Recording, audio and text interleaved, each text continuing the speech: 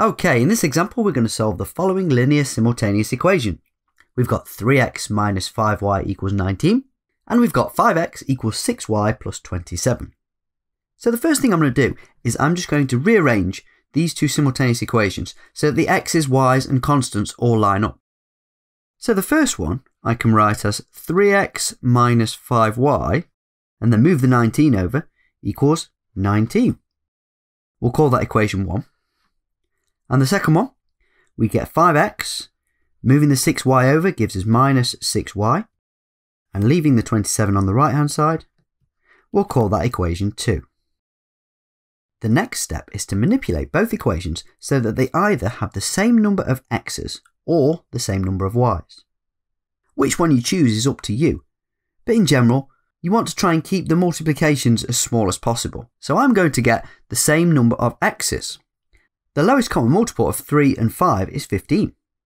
So I'm going to take equation 1 and I'm going to multiply it by 5, because that will give me 15x. Multiplying the other terms by 5 gives me minus 25y, and then on the right hand side I get 95. I'm going to call that equation 3.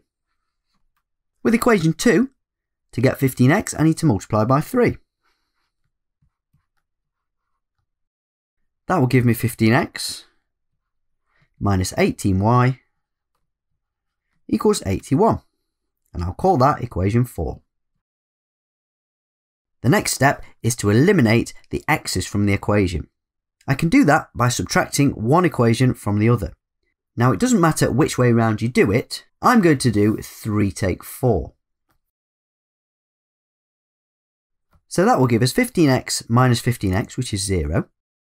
I've got negative 25y, and I'm going to subtract negative 18y. That will give me negative 7y. And then I have 95 minus 81, which gives me 14. If you're not particularly confident with your negative numbers at this stage, you may want to write down at the side the calculation you're doing for some of the steps. So here I did 25 subtract negative 18. Which gave me negative 7. You don't have to write that, but if you find it helps, then feel free to do so. To solve this equation, I divide by negative 7 to get y equals negative 2.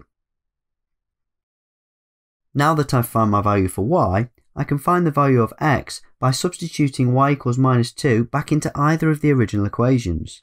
I'm going to choose to substitute into 1, but you'd get the same answer if you substituted into 2. So substituting into 1, I get 3x minus 5y, which becomes 5 times minus 2, equals 19. Negative 5 times negative 2 is positive 10, but then I'm going to subtract that from both sides to leave me with 3x equals 9, and dividing by 3 gives me x equals 3. So my solution here is y equals minus 2 and x equals 3. Okay, here's a problem for you to try for yourself then. Pause the video and then come back and check your solution against mine.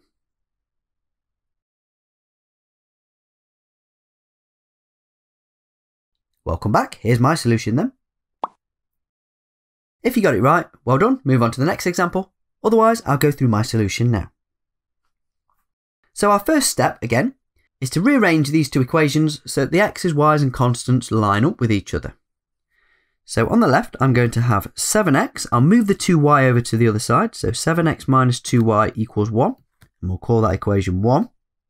And the second equation is already in the same format, so we can leave that as 10x plus 7y equals 31. We'll call that equation 2. This time we'll try and get the same number of y's in each equation. The lowest common multiple of 2 and 7 is 14, so I'm going to try and get 14y in both equations. So I'm going to take equation 1 and multiply it by 7.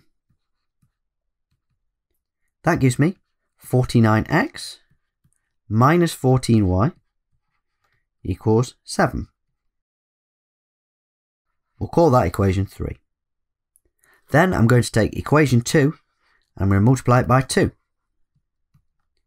That gives me 20x plus 14y equals 62. And we'll call that equation 4. This time, notice that my y terms have opposite signs. That means rather than subtracting one from the other, I'm going to add equation 3 to equation 4. So for the y terms, I'm going to get 14y plus negative 14y, which will cancel. For the x terms, 49x plus 20x gives me 69x. And then 62 plus 7 also gives me 69. Dividing through by 69 gives me x equals 1. And then we'll take x equals 1 and we'll sub it back into equation 1. So we have 7x, which becomes 7 times 1, minus 2y equals 1. We'll add 2y to both sides and at the same time subtract 1. That gives us 6 equals 2y. And then dividing through by 2 gives us y equals 3.